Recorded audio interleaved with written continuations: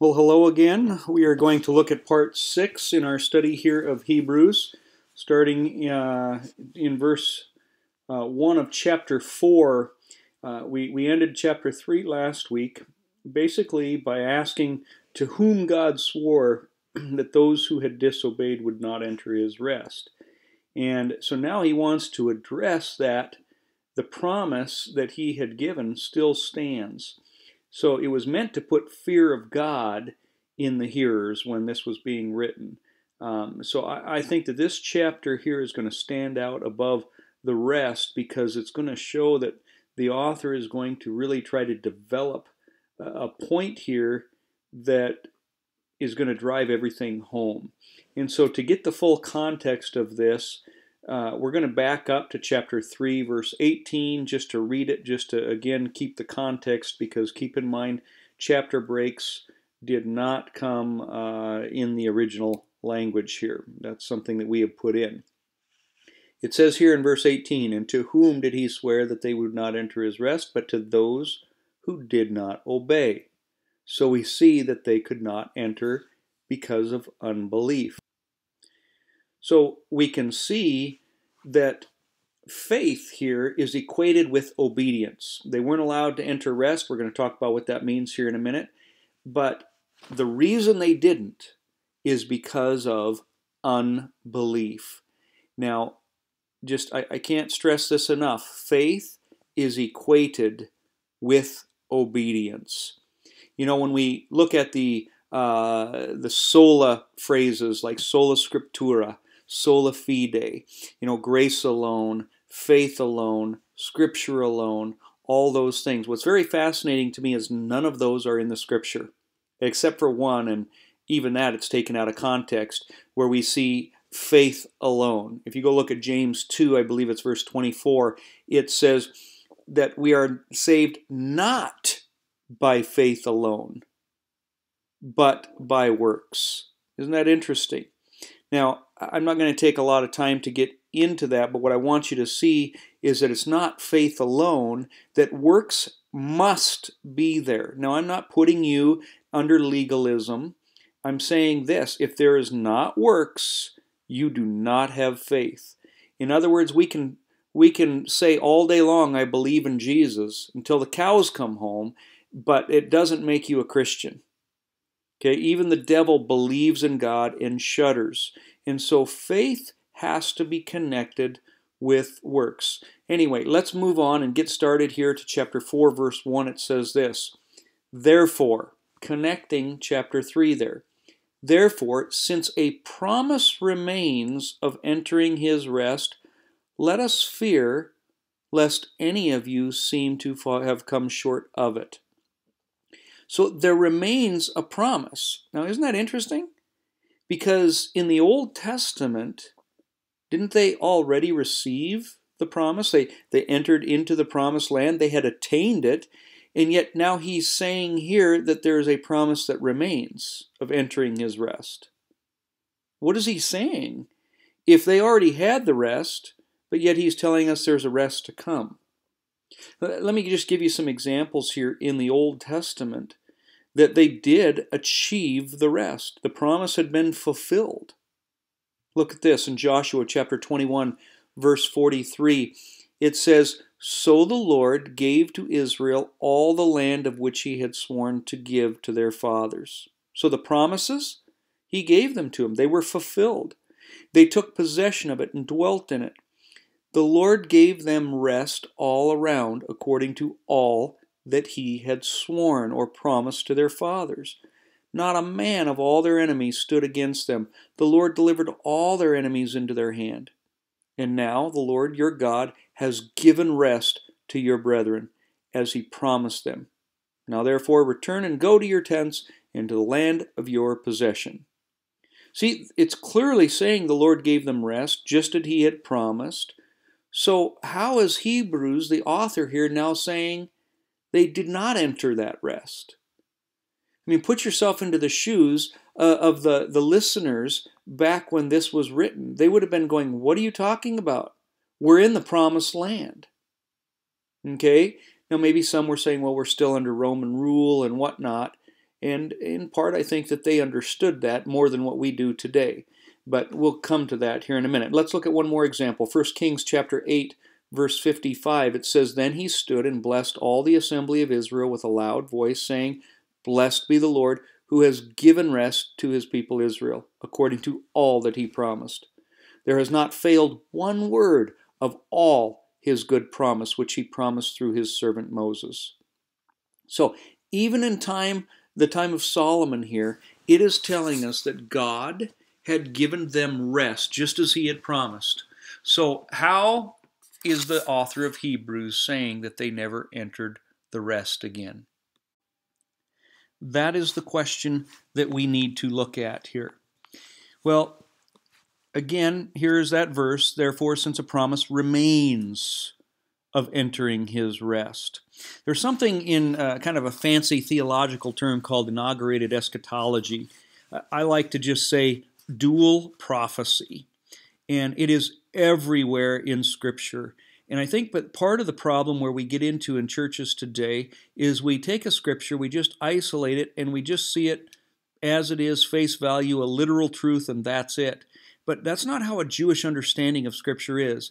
A Jew understands that there are many layers of this Scripture. They have three different types of understanding: a literal, kind of a symbolic type understanding, and one that it's kind of an application to our lives. And so one example could be when we look in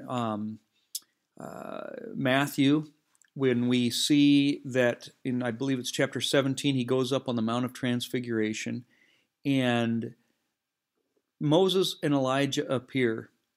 And the disciples say, before this or right after this, why do the scribes and the Pharisees basically say that Moses and Elijah must come first? And Jesus' answer is, well, I tell you the truth. Elijah did come. And then he goes on, he says, but Elijah will come. You see, there was a prophetic picture that Elijah did come, not only in the past, but in the spirit of John the Baptist. But then he says, but he will come, fulfilling what the last verses of the Old Testament say, that before the great and dreadful day of the Lord, Elijah would come. And so there's more than one meaning to that verse.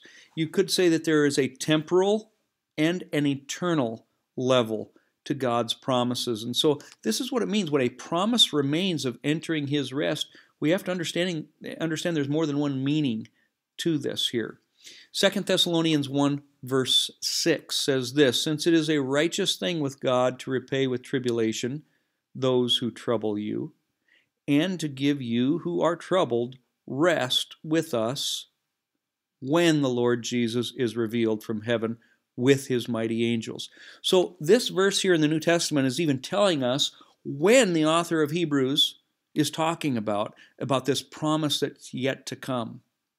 It says that when the Lord Jesus is revealed from heaven with his mighty angels. So the final fulfillment of this rest being spoken of is when the Lord comes back. So in Hebrews, he's saying that, he understood that the rest talked about is going to be achieved only in part by going into the promised land. That going into the promised land is really supposed to point us to a heavenly fulfillment, a final fulfillment. And the writer of Hebrews understood this. He understood the Bible differently than many people read it here today. He's still using the prophets, using the Old Testament to these people here in the New Testament to bring out a point. Just like on the road to Emmaus, Jesus used the law and the prophets to bring out a point, to point out who Jesus is and was and is to come. So let's look at the Old Testament here to get some insights into the author's mind here as we look in the book of Deuteronomy chapter 6 verse 17. He says, you shall diligently keep. Now the word there in Hebrew is shamar. to protect. It's the very same word that when God placed Adam in the Garden of Eden, he was there to shamar it, to protect the garden, to protect his home, to protect his family from any evil. And so anyway, here it says, you shall diligently keep or protect the commandments of the Lord your God, his testimonies and his statutes which he has commanded you. Now I love that. First of all, we are commanded to protect and to keep these things. Today, if anything, we do the opposite. We don't try to protect the commandments. We try to sweep them under the rug, and we say, oh, you don't need to do those anymore. We're under grace. We're under grace. Well, yes, we're under grace, but don't forget that faith without works is dead. And in my faith, I'm going to protect and keep these commandments. In verse 18, he says that you shall do what is right and good in the sight of the Lord, that it may be well with you, that you may go in and possess the good land of which the Lord swore to your fathers. So notice that you can read this on one hand and say, well, in the Old Testament, if they were good and if they did good works, they were going to get to go to their promised land. Well, what you got to understand is that this is also speaking of a future heavenly fulfillment, that he's saying, if you keep my commandments today, you will get to go in and possess the land of rest, heaven. Okay? So keep in mind that dual fulfillment. The commandments have not gone away. And I know people read Colossians and they read Galatians and even here or Romans, and they try and say that the law has been taken away.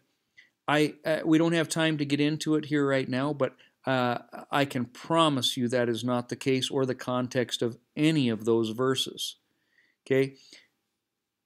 You have to understand that salvation, not even in the Old Testament, depended upon their works. It still depended upon the grace of God even in the Old Testament. We'll talk about that another time as well. And just like today, my works don't get me into heaven. It is God's grace that does that. But if I am living in disobedience, I really don't have faith, and therefore I am not getting into heaven. This is a perfect example here, though, this verse, that in the days of Moses there was a real-life application. You keep the commands, you go into the land of Israel. You don't keep the commands, you don't go in. But again, this was a temporal promise, not an eternal one, as their history shows.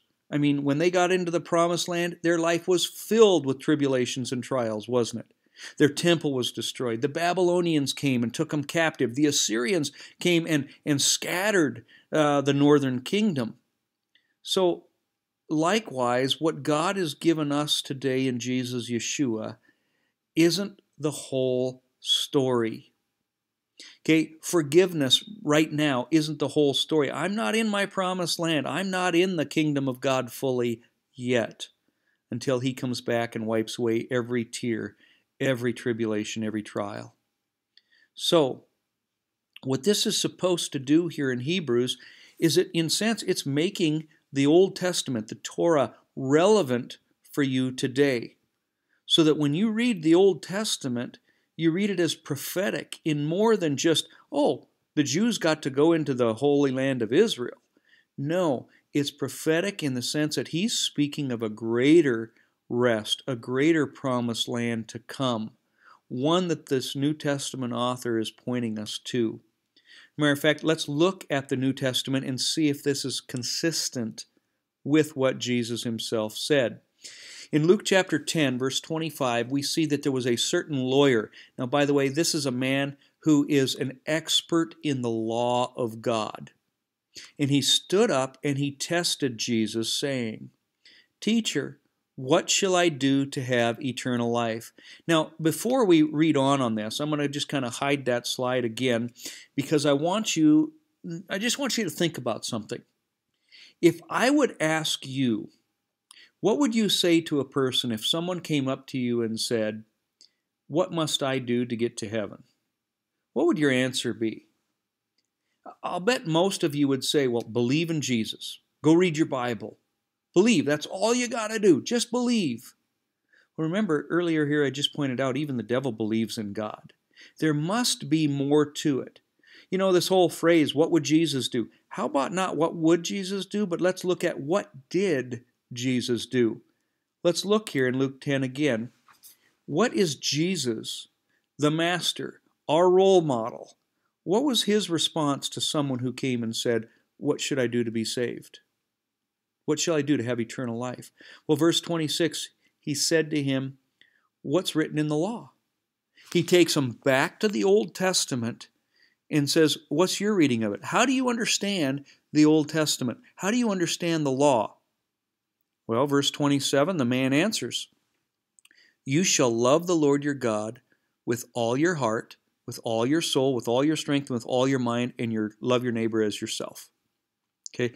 Earlier we talked about this structure in a previous study here on Hebrews, where this is throughout Scripture, that you can sum up the 10 Commandments in love God, love your neighbor. So he says to him, was the man right or was he wrong? Jesus says, you have answered rightly. Do this and you will live. You see, he's turning an expert in the law to the Torah, to the Old Testament, to show how we are to love God. How do we love God? By keeping his commands. And by the way, he's quoting Deuteronomy 6 here. Just like James and other, don't just be hearers of the word, but doers of the word.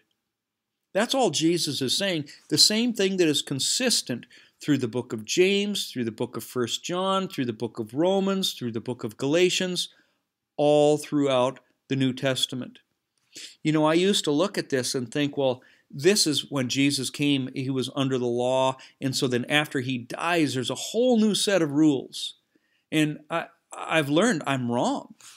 I'm completely wrong in this. What Jesus taught is truth. What Jesus taught is, if you love me, you're going to do what I say. But the difference was this. He gave us the Holy Spirit to empower us, to live in us, that we no longer have a heart of stone, but a heart of flesh, meaning one that is tender, one that can be taught, one that can obey through the Spirit of God. I can do all things through Christ who lives in me. That's the difference. You see, in the Old Testament, they had no power, they had no strength to do these things. But in the New, he has put this law on our hearts. He has not abolished it. Not one jot, not one tittle will pass away until heaven and earth disappear. So it's still here. But now he has empowered us to be able to obey, not for salvation. Again, I can't stress that enough. Because I can't obey it fully, and it has to be kept fully in order for me to be able to attain salvation through works. I'd have to be perfect. No man can be. Okay, but Christ came and did for us, but now he empowers us to follow that law, and when we fail, there's no condemnation. Matthew 19:6. We see here another man, a completely different example here. This guy comes and says, or it says here, behold, one came and said to him, good teacher, what good thing shall I do that I may have eternal life? So basically the same question by another man. So Jesus answers him, why do you call me good? No one's good but one, that is God. But then he goes on, he says, but if you want to enter into life, in essence, eternal life, keep the commandments. What is Jesus saying here? I mean, can you imagine if Jesus came into any church today and said this? They would tar and feather him. They'd kick him out. No, it's by grace we've been saved. By grace. Works, we don't have to do anything. Well, that's not what James said when he says, faith without works is dead, that we are not saved by faith alone, but by works. Okay? Jesus was not being inconsistent with the Word of God. We are the ones that are being inconsistent. The problem is we misunderstand what good works means. We aren't trying to, or Jesus never tried to say that if you are keeping the commandments that you can earn your own way to heaven. He was saying by keeping the commandments, you're showing that you love me, that you obey God. Okay, that's what he's saying. What do all these 10 commandments mean? Well, they're all summed up in basically this. Love God and love your neighbor as yourself. You see, by keeping the commandments, all we're doing is loving God. That's what gets us to heaven. Hebrews 4:1, again, just looking at that, it says, therefore, since a promise remains of entering his rest, lest, okay, let us fear. Let us fear God. Do we have fear of God in our society, in our world today, in the churches? No, we've done everything to remove the fear of God. We've done everything to make us feel at home, at peace, remove any conviction, so that when we come into the church doors, we're happy, happy, happy. We don't want to feel the conviction of the Holy Spirit. I had one lady that I was witnessing to one time tell me, you should come to my church sometime. She said, our pastor is great. He tells us how good we are. I don't want to hear how bad we are. You see, that's the mantra of modern churchianity today, is remove the fear of God. But here it's saying, you have to remember that we still have a rest to enter, and we are to remember that, because otherwise you may seem to come short or fall short of that rest. Fear God. What's it mean to fear God? Well, I think it's to hold Him in esteem, to hold His commandments into His esteem, and realize that we are going to fall short of His commands. We need Jesus, but we should strive to obey. So, bottom line, we can't tell people, oh, you're not reading your Bible, you're not praying, you're not going to church. It's okay just as long as you believe in God. That's not the message that Jesus is portraying here. Let's go on to verse 2. It says, for indeed the gospel was preached to us as well as to them. Now, before we go on, the gospel was preached to us. We understand that he's talking to the people who are listening there. But what's he saying as well as to them? Who's the them? Well, the people who died in the wilderness, those who did not enter that rest. But what I want you to understand as well is, don't miss this point. The gospel was preached to them. Wait a minute. The Old Testament? The gospel? I thought the law was preached to them, that God gave them the 10 commandments. No, it's saying, indeed, the gospel was preached to those who did not enter his rest. The gospel was preached to them from the Old Testament, from the Torah, from the law of God. Yet so many people think the gospel is only a New Testament thing. But here the author of Hebrews is telling us, no, the gospel was also preached to them. Remember, Jesus said that you guys study the Old Testament. You read these scriptures because you think that in them you have eternal life. But these are the scriptures that testify about me. You see, the Old Testament is a testimony of Jesus. Jesus himself said that. That's how on the road to Emmaus he could preach from the law and the prophets about himself. And so, yes, the gospel was preached to them. And that ought to put a whole different perspective on how you read the Old Testament. You got to stop listening and reading it from a perspective of, oh, this is all law. No, it's all Jesus. And Jesus is the law. He never got rid of it. He just gave us a way to fulfill it. Now, it goes on, but the word which they heard, the gospel, did not profit them. Isn't that consistent with what today it says? That not to, basically in the Old Testament, don't throw your pearls before swine, but in Corinthians it says the gospel is veiled to those who are perishing. Nothing new here. He goes on, why?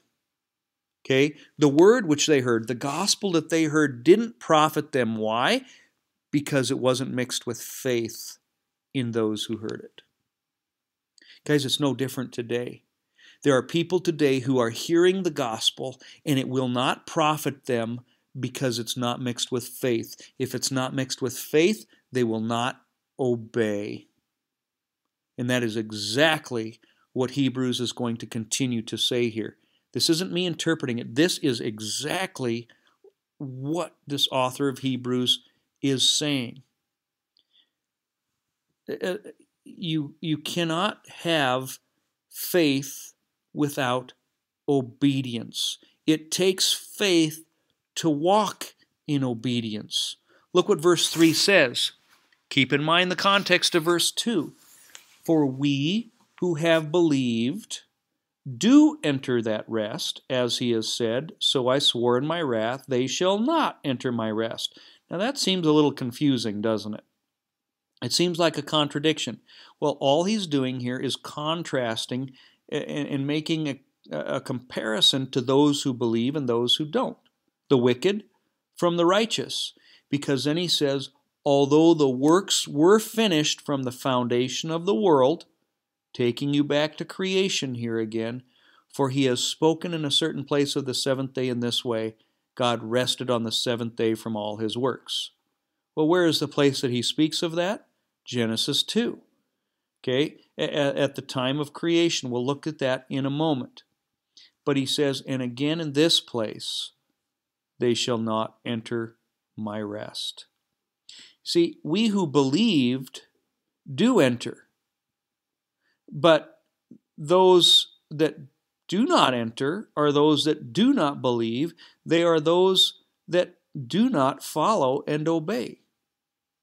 Although the works were finished. Why is he talking about works here? Well, that's what we're going to look at here in a moment. But let me just show you Genesis 2. What he's referring to here, he's again taking you back to the Old Testament. Thus the heavens and the earth and all the host of them were finished, and on the seventh day God ended his work which he had done. And he, what? It says he rested on the seventh day from all his work which he had done. All the work he had done, he rested from it. Then God blessed the seventh day, sanctified it, because in it he rested from all his work which God had created and made. So, what we're seeing here is two things happen on the Sabbath, the Shabbat. It was blessed and it was set apart. He sanctified it. That's what it means. To be sanctified is to be set apart. So this is to point us to a heavenly rest here in Hebrews, right? And so what he's saying is that that day on creation, 6,000 years ago, somewhere in there, we see that God blessed that day and he set it apart. How did he set it apart? We see in Exodus 20, he says, because I worked 6 days and rested on the seventh, you too are now to work 6 days and rest on the seventh. I am setting this day apart. I am blessing it so that when you keep this, which by the way is one of the 10 commandments, that you're not going to miss this picture that I'm trying to set apart for you. A reminder of our future rest, our heavenly home. That's what the author of Hebrews is trying to tell us. But today, we've said, the commandments, we're done with those. And some people, they say, well, we like the 10 commandments, but we really only follow 9 of them. Because remember, the Sabbath day and keep it holy, we don't really need to do that. Well, no, that's not what he's saying. We're supposed to set this day apart. We're supposed to shamar, protect it, because there's a picture that God wants you to see. There's a memorial that he wants you to remember. And that is, I created and I rested.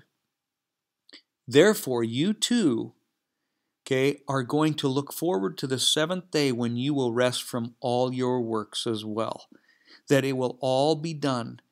And he's not talking about today, he's talking about when the Lord returns. You see, a day of creation means something. A day of creation, even Martin Luther and the Jews have always said that a day of creation represents 1,000 years of history. And you can follow this through. My book on Revelation will go through it more, but it kind of stems off of 2 Peter 3, verse 8, where it says, "But beloved, do not forget this one thing, that with the Lord one day is as 1,000 years, and 1,000 years as one day." You see, 6 days of creation equals 6,000 years of rest. Then not of rest, but of work. And then there's a seventh day, or a seventh day rest. This is why we see the last day mentioned so many times in the New Testament. Okay, we're supposed to look forward to a Shabbat, to a last day, with anticipation for the Lord's return, where all work will rest and cease, because the Sabbath is prophetic. You see, John 6, verse 39 says, "This is the will of him who sent me, that I should lose none of all those who he has given me, but raise them up" when? At the last day. A Jewish mind is going to take them to creation, the seventh day, the Shabbat. "For my Father's will is that everyone who looks to the Son and believes in him shall have eternal life, and I will raise them up at the last day." My book on Revelation goes through this in much greater detail, but in a short nutshell, if you look at day one of creation, we see that he separates light and darkness. You look at the first 1,000 years of history, it's dominated by Adam. He lives to be 930 years. And what is he known for? Separating good from evil, light from dark. Okay? The second day of creation, we see he separates waters. The second 1,000 years of creation is dominated by Noah. And what happens with Noah? Well, the flood waters, right? That's what he's known for. And yet we have separating waters for day two. Day three of creation, we see that land is formed. Vegetation. Well, the third 1,000 years of creation is dominated then by God calling Abraham. And what does Abraham do? God is calling someone to be his chosen nation, to fill the earth. And so we see that God plants, you might say, vegetation or his seed on the earth to fill it and to call a people his own. And that's what we see with the land forming and vegetation filling it. The fourth day of creation is sun, moon, and stars. The fourth 1,000th year of history is dominated then by Jacob and his children.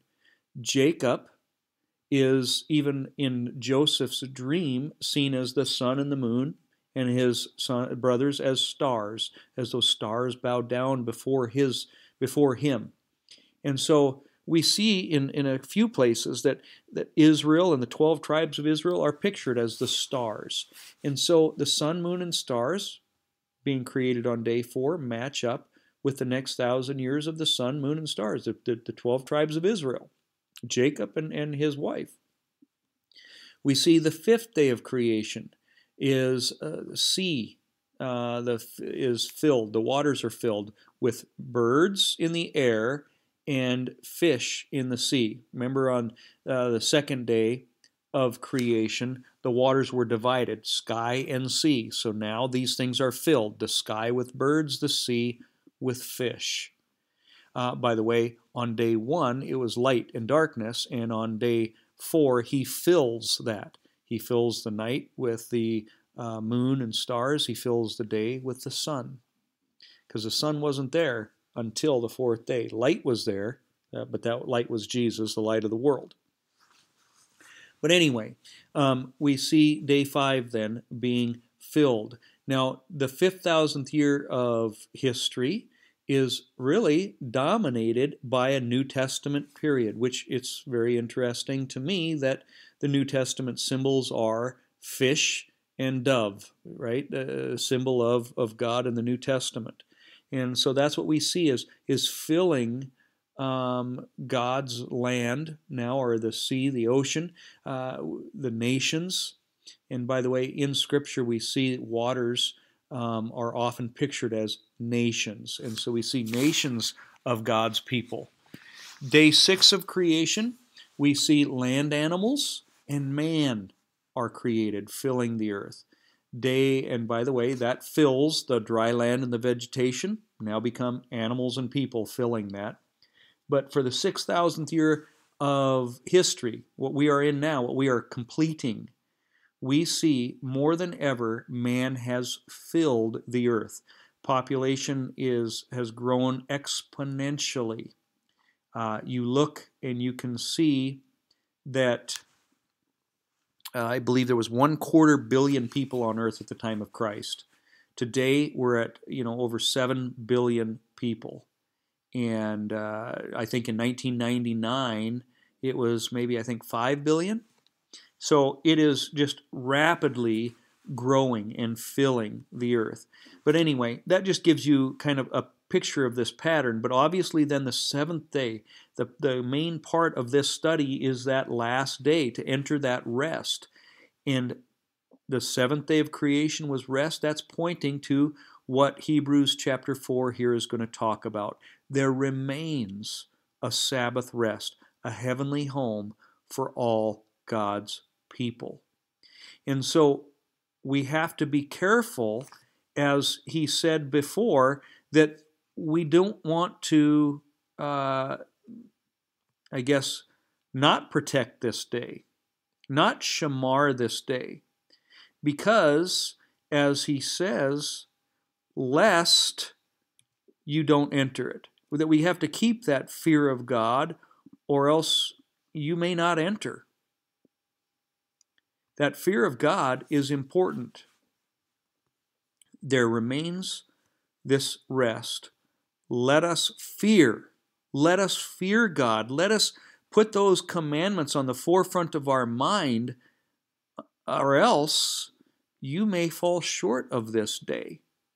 So we haven't looked at very many verses here, just these 3 verses, but it's showing us the importance of keeping this on the forefront of our mind and fearing God.